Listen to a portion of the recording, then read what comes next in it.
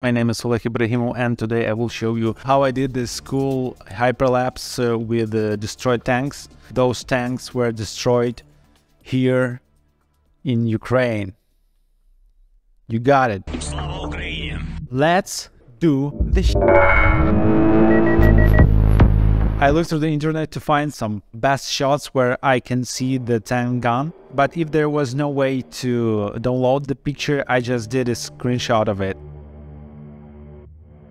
Some photos have a small resolution, so I used AI to scale them up. I used Topaz Gigapixel AI software. I will leave the link in the description. Let's jump into the After Effects. I don't think you should call yourself a motion designer if you don't know what is After Effects and how to work in it. Drop all of the stuff into the project. Create a new composition. Let's call it frames main. And make it 124 to 124. You have to understand one key simple rule. That thing will allow you to make a ton of different hyperlapses. And that thing is, what do you buy it? What do you sell it? I buy it at a high price. That simple key is focus. You have to focus on something. And in After Effects language, it means positioning of a chosen object. There is no After Effects language. That one thing have to be stable. In this case, I took that bump in the barrel on the tank cannon that is called fume extractor. And now we can take our first photo, place it here, turn on the title save, then pick up the anchor point tool, grab the anchor point of that picture, it is here, into the middle. Now we take the next picture, place it here also, grab the anchor point, hold Ctrl, and it's magnetized to the center of the screen. Boom! You don't have to rotate it yet. You never know what order there would be. But we can scale it down, scale it down. Oh, sometimes it's hard to find the anchor point. Here it is. Okay, now we have to make an order for those. Let's select all of them, Alt square bracket and Alt square bracket to make it one frame long, and start to place it as if it was turning. Shift them to the side, okay, all of them. Let's see what we got. That is turned totally, then is turned a little bit to us, then more, and then away from us to the left. In this case, we can either shift it here, or you can just press S and flip it, so maybe it fits better somewhere there, as here, from the bushes. Then we go one by one with the rotation and scaling. That one is way too high. R and rotate it. Okay, holding Control.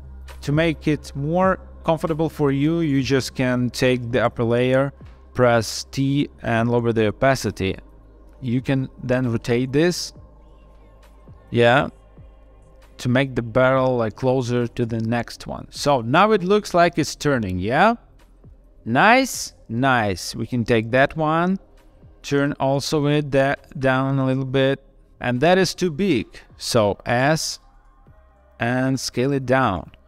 Also, we can take the layer from the bottom, make it opacity 50. It's actually good. R and maybe scale it up. So you do it with your hands. There's no easy way to do this thing. It's just what I do. I just sit, rotate, scale, position, and listen to future garage. What can be better? Rotate this one.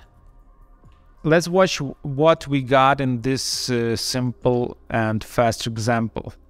So it's basically too fast. We can take all of that and pre-compose it and make it longer 2 times.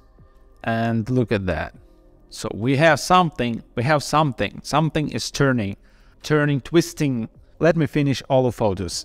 So I was sitting and rotating, scaling, rotating, opacity, and we got like that.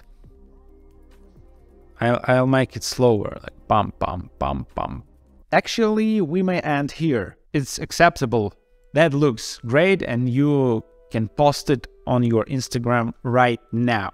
But I wanted just to go deeper and to cover all those white things. And as we live in such a wonderful time and can use the modern technologies, of course, I'm speaking about AI. AI. Shit, that is so stupid. There are a couple of ways how you can expand the picture using AI. First, I tried free Photoshop Stable Diffusion plugin. It turned to work well in painting stuff into the image, replacing things inside, but in expanding the picture, I had a really bad job here. By the way, it may work for you great if you're looking to make those hyperlapses you saw on the Instagram some time ago. I will show you how I did it with the Stable Diffusion and with the DALLE-2. For Stable Diffusion, you have to prepare your video. I won't dive into how the Stable Diffusion Deforum works. There will be another video on my channel. I just went to the settings of the composition and make it 2000, so every photo fit. If you go to Stable Diffusion, you can put there the video you want to rework, as for example that one that I did, and illuminate. Okay, so the Stable Diffusion would understand that the white area it won't touch, but the black area it will rework. It needs some information underneath to rework because it can't do anything out of the black. Okay, so that is why I just duplicated all the layers. That thing that is underneath, I just scale it up, place it somewhere plus or minus. Then I did a mask for every photo. Go to F, feather it out and expand it. I gave the Stable Diffusion that video. I also feathered everything out. To make an illuminate, you just take all your photos, recompose it, okay, and create a new solid, make it white, and parent it to the photos. I use the animation style video input, send 2 my videos into the folder inside my Google Drive, give here that video, okay, and to take it the mask from that.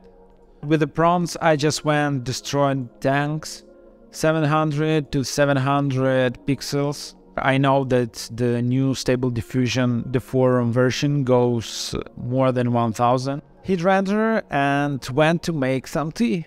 So here are the results. It took the thing underneath and reworked it. Some photos are not that good.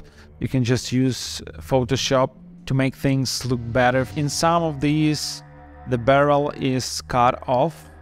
All of that gone, I masked and put it over it. Yeah, that's some work to do, you know. I combined layers of video. Yeah, combined. Put here underneath the thing I generated in Stable Diffusion. Give it tail upscaling like that.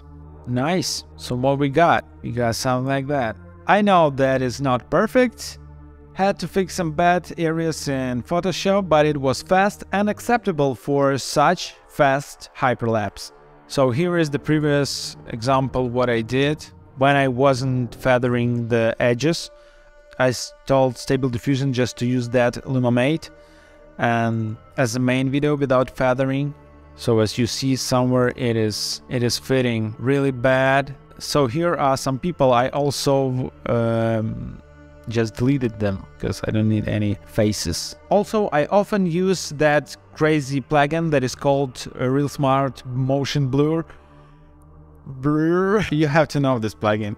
You can create adjustment layer and a new solid stop layer because it's red, you know. You just turn it off, take the pen tool and give a mask around the tank's gun. Feather it out a little bit, then go to mask, put the stopwatch and go frame by frame, turn it off again. Let's make the mask also red. Double click, so you mask the tank gun through all your composition. You say your adjustment layer to use that cool plugin. It's not inside plugin, but I really like it. Real Smart Motion Blur. As you can see, it jumps from one picture to another and make that crazy look. There don't have to be a mess that hard. So that is why you tell your adjustment layer to use the stop layer and click here to invert the matte.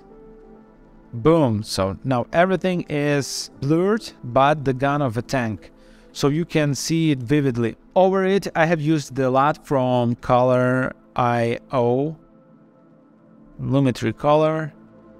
Go to Creative. I use very often Osiris M31 Rec 709. Drop intensity down, so the final render is like that. That is how I managed to do it with the Stable Diffusion. It is almost for free, it is fast, you just go and make a tea. That is one version of what I did using the Stable Diffusion. Then I jumped into Dall-e and it worked perfectly. It actually outpainted my picture really good. We have to get back where we placed the order of the tank gun, 1024 on 1024 to the Dall-e. We have to render it in PNG sequence with alpha, created the folder. So here we are, Dall-e site. For registration, website gives you 50 credits. I have 44 right now because I did some things here. By credit, 115 credits for $15. I can use Dall-e further on to make my hyperlapses look great, okay? that is nice, you know? Upload image, that one, place it, here it is, 1024 on 1024, type destroy tank, go. Look at that, yo. That is future, except of course I can use it to finish my work. Upload the picture, skip cropping, okay. So as you see, Dall-e side understands the transparent section, and all we have to do just type destroyed tank in the forest and go generate. I think the first one suits better. Website takes 1 credit for every action you make with AI. That is why I created the project with that resolution, okay, so that the whole picture would fit. So as you see, it took me 1 credit, there was 44 credits. For that I accept. Now I can download it. Here, after you do any actions, you can go to history and see everything you did. So it doesn't matter if you accept it or not. Everything is here, and we've been trying to add some drinking bear, a bear drinking in the bushes. The bear is right there. Where's the bear in the previous 3 pictures? I don't know, I forgot to add it, but here it is. So I've been trying to give a bear here, and it did some ugly shit. Now look at that. That was the picture, the versions of outpainted information, gave some bokeh from the lightning, and now I just will go through and outpaint all of my pictures and see you in the results.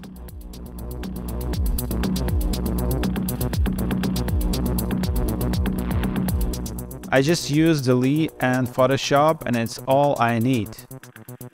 You may as well use Dall-e instead of Photoshop to delete objects. If there is another big gap in the picture, I don't want to waste the whole credit for that, so I can go just to Photoshop and just fill it with the simple tool in the Photoshop, spot healing brush tool. Or if I don't want to do it right on the top, I can just use the stamp, Alt here, and go like that. Then again take that healing tool and go like that.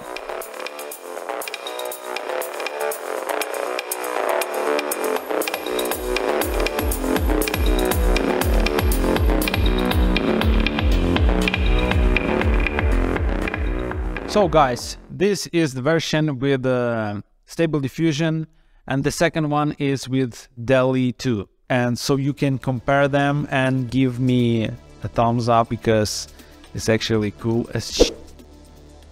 So what do you think? Let me know in the comments. I hope you learned something from me. Rise and shine, Mr. Moody. Rise and shine. Wanna know how to easily change your voice? Yes, yo, my wife wants to make the floor warmer.